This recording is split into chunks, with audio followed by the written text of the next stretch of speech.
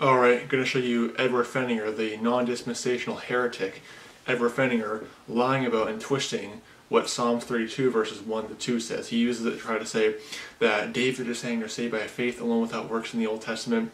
Totally twist the passage like any non-dispensational heretic will do. Watch this. Abraham in Genesis 15 received justification because he received the imputation of righteousness. These guys can tell you don't receive imputed righteousness. And you go to Romans 4 and you talk about David there. He's saying the blessings, blessed is the man who receives imputation of righteousness and whose sins does not receive imputation of sin, and the sins are covered. And these guys go, oh, that was a prophecy. Well, what kind of prophecy is that when it says the sins are covered? Our sins aren't covered. What kind of prophecy is that? It's not prophecy. They have to make stuff up. They talk about Lot. Brian Dengler says Lot wasn't even saved. Oh, he's the type of New Testament Christian loses everything but his salvation. Well, Old Testament saints aren't supposed to be able to get into heaven without anything. But has to show something that works, a perfection of faith. This is a typical scripture that non-dispensational heretics like Ed Pfenninger will twist, and just non-dispensational heretics in general. And I say Ed Pfenninger is a non-dispensationalist because he claims to be a dispensational believer, yet he teaches the satanic heresy that salvation is the same in every dispensation. That's a satanic non-dispensational heresy. Okay?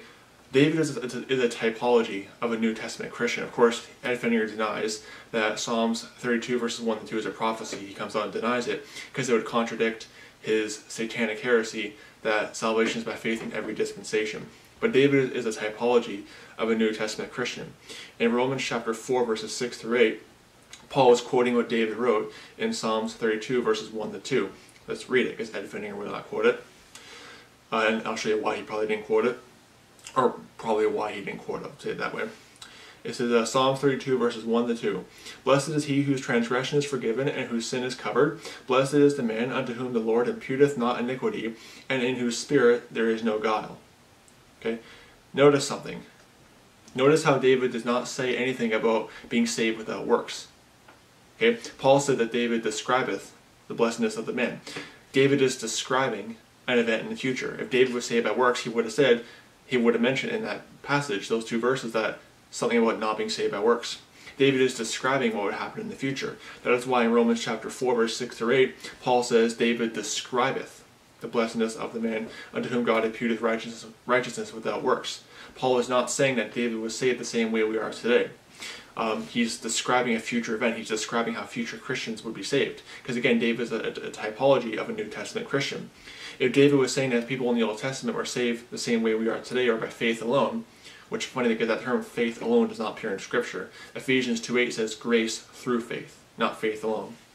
But if David was saying that they were saved by works or without works in the Old Testament, it would contradict Ezekiel 3:18 through 21, Ezekiel 18:20 through 27, Ezekiel 33:8 to 9, and many other scriptures which clearly teach a faith and works system in the Old Testament, and contradict the satanic non-dispensational heresies of Ed Pfenninger. And of course, Ed Pfenninger cannot handle Ezekiel 3.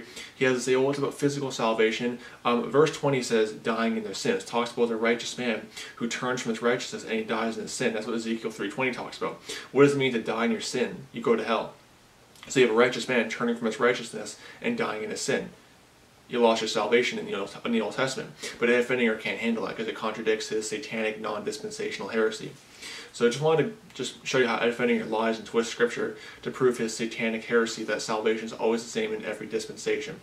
So don't be deceived by this little heretic Ed Pfenninger. May the grace of our Lord Jesus Christ be with all the brethren. Goodbye.